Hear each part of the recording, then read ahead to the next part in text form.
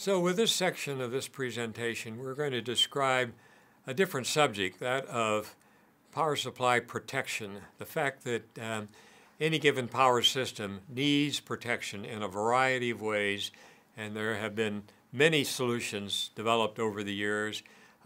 We've got a couple of good ideas we think will offer some even better solutions.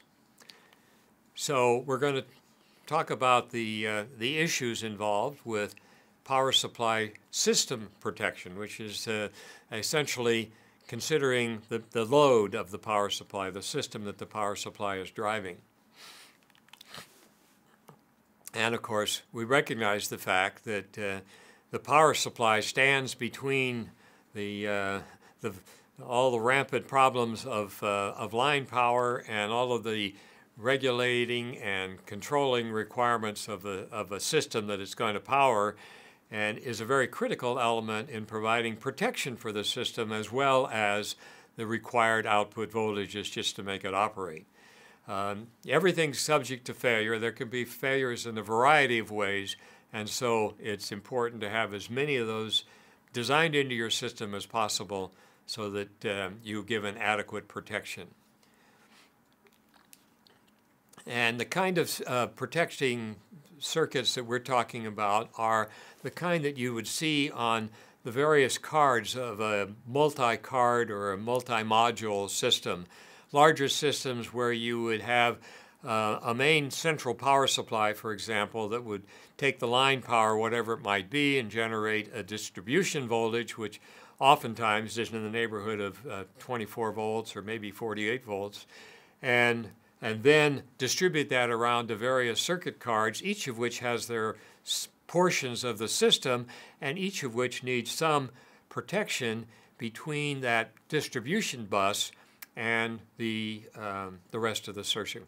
Then that could be caused because of faults in the system card that you wouldn't want to let impact dragging down the distribution bus, or faults in the main power line that you wouldn't want to get through to impact the performance of the circuitry in the system on the system cards.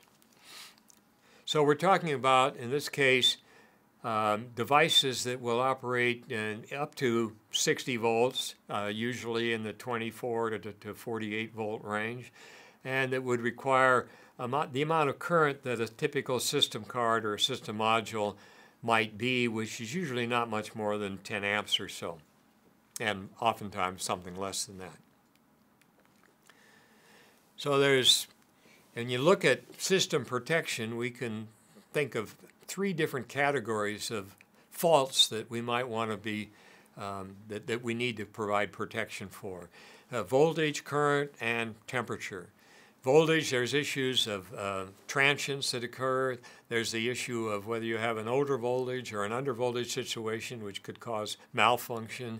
There's the possibility that some goofball might have plugged something in backwards and you get the reverse polarities on the input. So all of these things are things that should and could be protected for. Current also has a multiple of concerns and issues.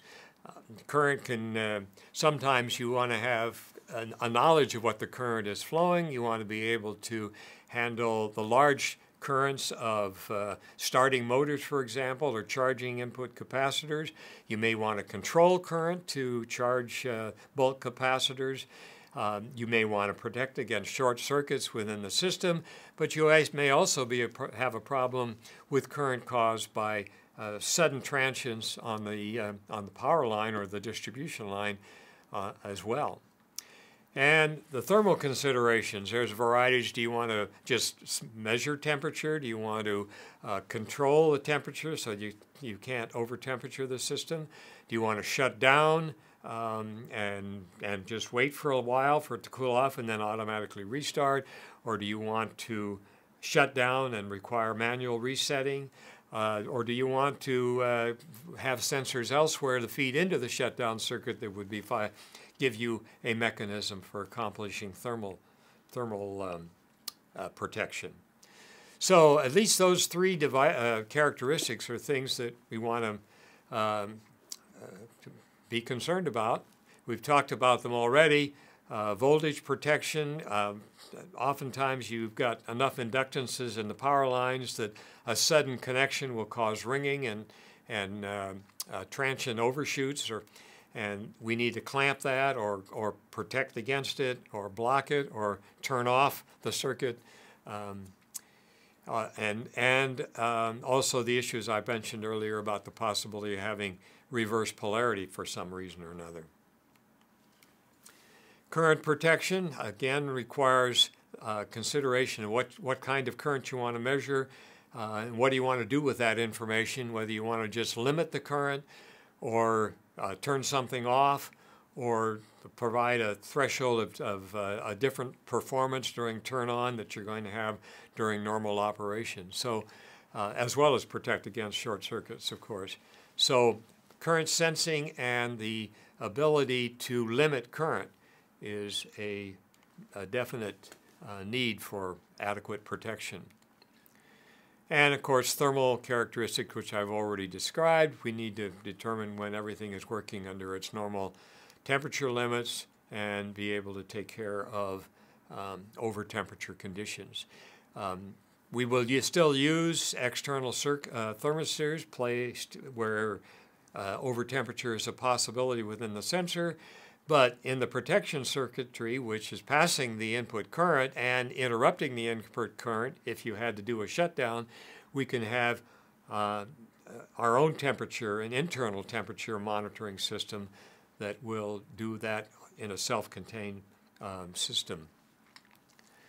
So what has been implemented with a variety of discrete components to do a variety of different kinds of functions in the general field of protection, that has taken a lot of discrete circuits, a lot of discrete components to be able to implement all these things.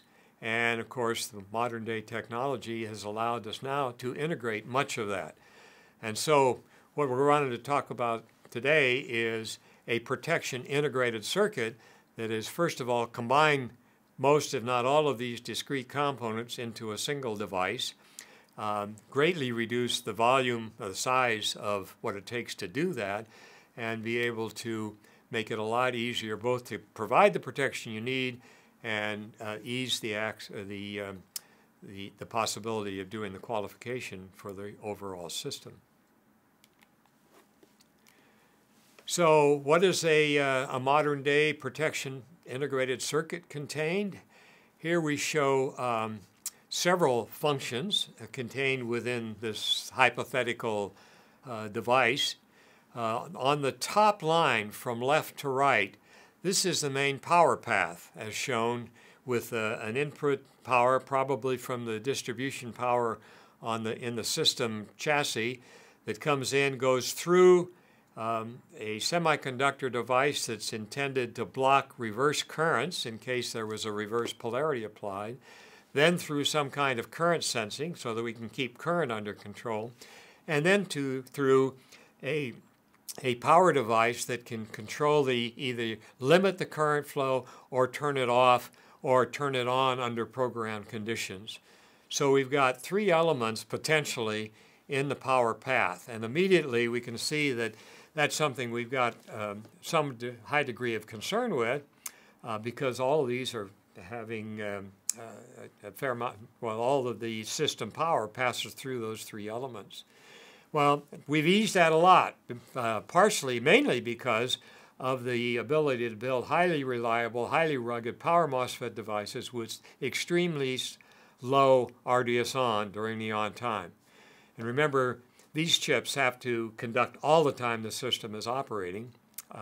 So you want the minimal amount of RDS(on), so you have the lowest voltage drop and thereby the lowest power dissipation lost within this protection circuit.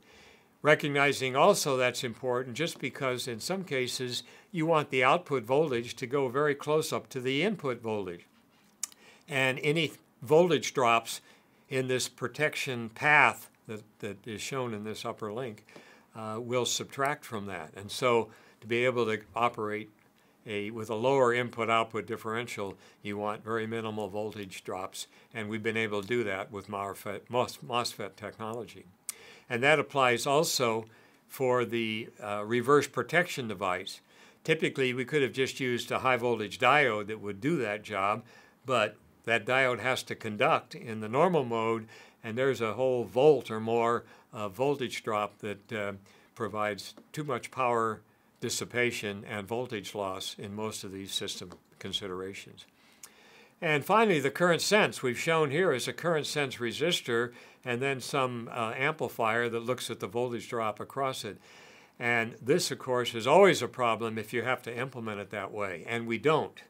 That device will not be there because we can get a current sense signal that is directly proportional to the current flowing through the power MOSFET on the right by just sampling one or two of the cells that are built into that MOSFET structure.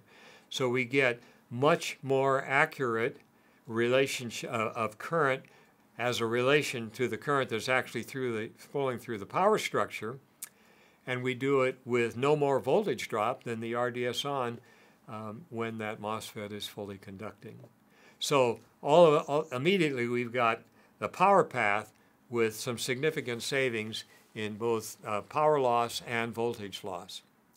And of course, we can also then put in some analog circuitry, a voltage reference to set up a threshold for over voltage and under voltage sensing.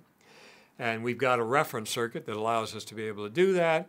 We can measure the temperature on this chip and use it to provide temperature control to either limit the power that is being delivered to the load or actually turn everything off.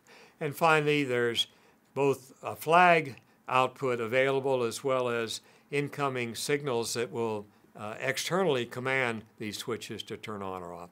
And then all the control logic to implement all the things that we said we wanted to do. So all of that now can be developed into, or has been developed into single integrated circuits that are operable in the up to 60 volt capability and in the up to 10 amp current range. And that ends the description of what we're trying to accomplish, and the next module will show the actual products that and how they're used to be able to actually implement the functions.